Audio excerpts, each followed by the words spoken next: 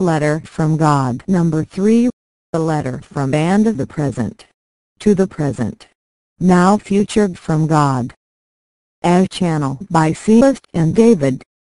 To the future residents of my Earth-star planet, I lovingly address you in this manner. For many of you who have heeded my words over these long, tumultuous years, shall remain here as my constant gardeners. I wish to welcome you and bid you greetings.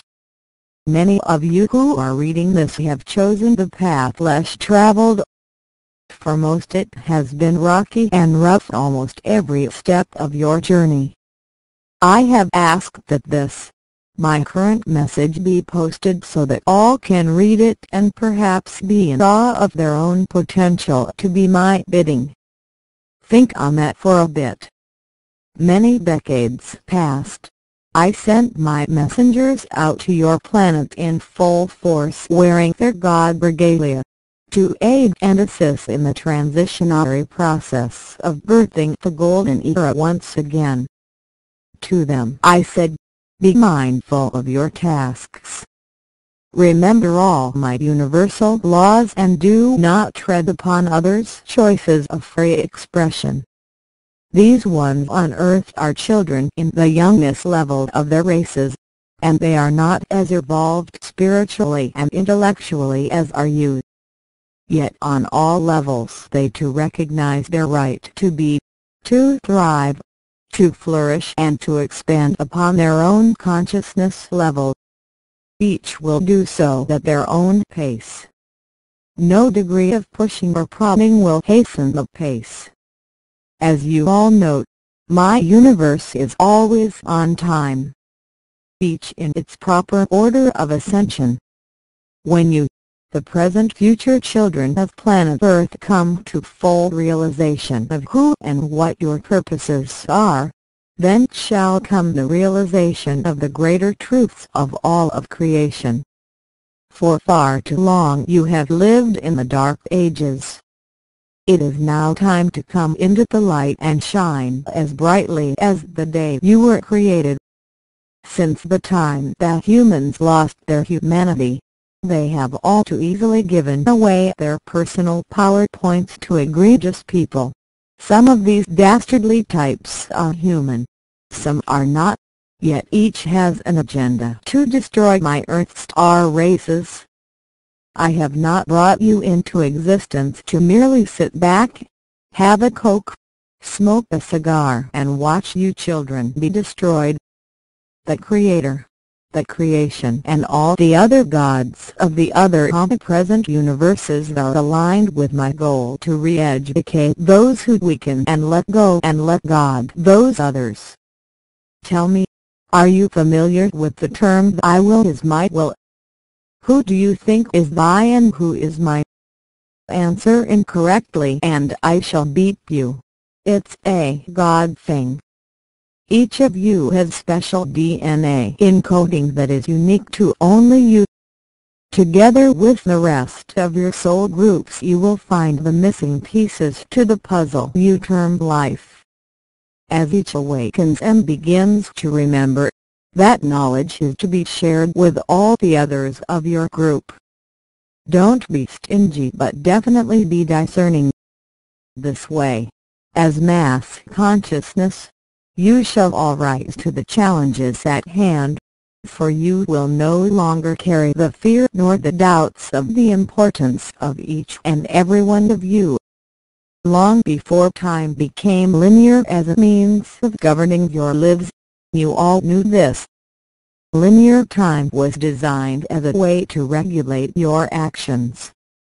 Without it you would have stumbled and fell as your civilizations started to evolve. That time is no longer needed nor necessary. As many of you are aware, linear time is dissipating. Many feel it as an acceleration. The acceleration is definitely being noticed. What you are not yet sensing is the evaporation of time. I can't do these things, you know. I awaited the linear phases of the civilizations here, responding/reacting to karmic implications of the now unfolding phase of the other golden age, and have been quite pleased to know that so many of you hear me beckon. Remember, remember, remember. Those who are aware are able to expand time to suit their duties of the day and also speed it up that will.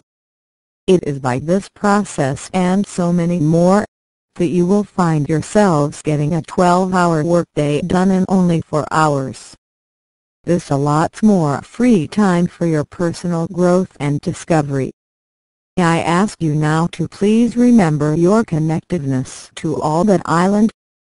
Each is the integral part of the whole, nothing omitted, nothing left out, no thing excluded. There was a time when each was aware of the union between man and spirit, how one was an expression of the other. There is not the mote of energy anywhere that is not connected to the greater whole. As each of you ascends to your rightful places amongst the stars, you shall be welcomed and asked to participate in all decisions that affect the ongoings of this part of the galaxy. For each affects the whole, for each is an integral part.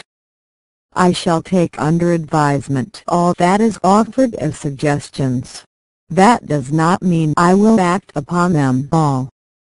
Oh, the wonders you shall behold, the beauty you shall see. My other children await you with open arms and a loving embrace. They, at my request, have held off personally making contact with much of your major populations, due to your inabilities to comprehend and truly realize the greater realities which are different from all that you have been taught by pompous learned civilian teachers here. All that was known before your temporary amnesia shall be known again. All that was characterized by religious zealots and political mishmashes untruths shall make their presence known to each of you not as mass hallucinations but as sacred truisms. George Bush, eat your heart out. Do not think that old George, either of them, has not fulfilled a valuable function here. They are teaching you what evil is. In this sense, they were unnecessary evil. Please note my emphasis on the word. My other children from off-world civilizations do not readily appear to those here in their natural forms. They do not wish to alarm naive Earthians and start mass hysteria reactions among the unbelieving. Unfortunately, this has always been the reaction from my irrational and unknowing populations of the Earth-star planet. Each of the present unknowing children will have their turn to realize the realities without condemnation, as your mass consciousness raises to a level of acceptance. Far too many of you still believe you are the only intelligent life forms. This is just not so. There are species of life in my oceans that far exceed your levels of understanding. They too are there to help stabilize an otherwise destructive course of events that would inevitably occur if you were left to your own devices.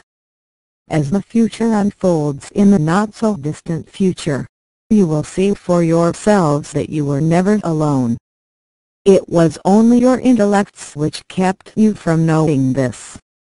That and those humans and the others who pander to the dark agenda.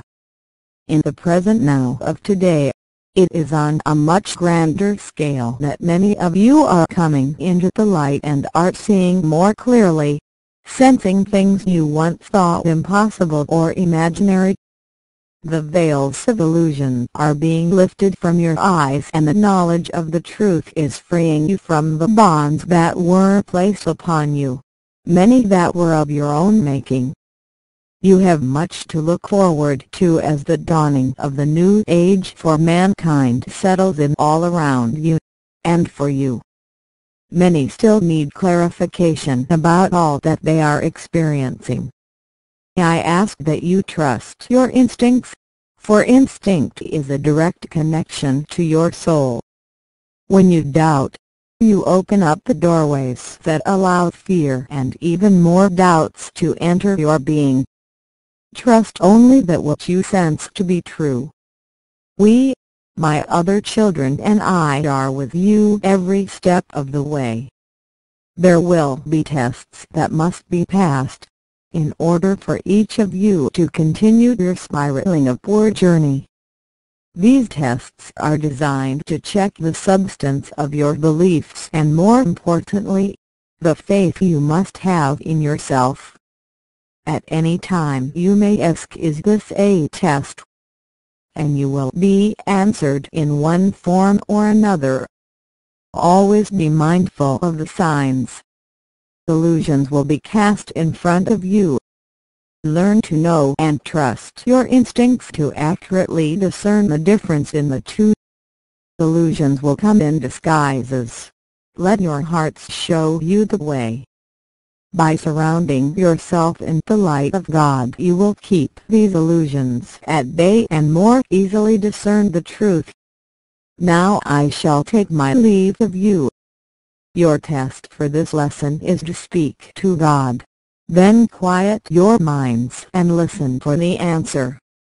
So many of my children talk to me each and every moment. I answer them all. If you would but only listen. I bid you farewell. Know that I am merely a thought away. God. Channel by Celest and David. Email admin@godumentary.com. Website www.godumentary.com. Until next time, we leave you with a thought of our own. The destination is well worth the journey. God's new book, Beyond the Veil, Epiphanies from God. God's first book, and then God said. Then I said. Then he said. For more information go to rainbowproducts.awakenhearts.com.